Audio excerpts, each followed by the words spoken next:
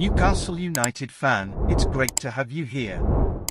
This just came out and I got it for you firsthand, and if you want to stay up to date on everything that's happening with Newcastle United today, make sure you subscribe now to stay always updated about the Magpies.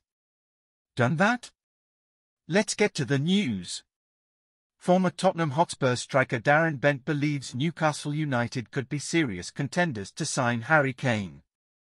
The England international has long been linked with a move away from Spurs, in his quest to win some silverware.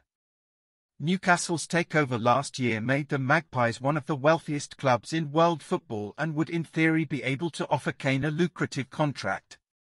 However, both Eddie Howe and the owners have warned the rebuild at St James would be a steady one and there would be no spending beyond their means given the need to comply with financial fair play. Despite this, experts have been speculating about big money moves due to Newcastle's impressive start to the season, which currently sees them in third place in the Premier League. Ben commented in an interview with TalkSport, "Imagine Newcastle," and asking, "What about breaking Shearer's record at Newcastle?" He said Kane would be more than capable of achieving this feat and that Newcastle has the financial means to sign him.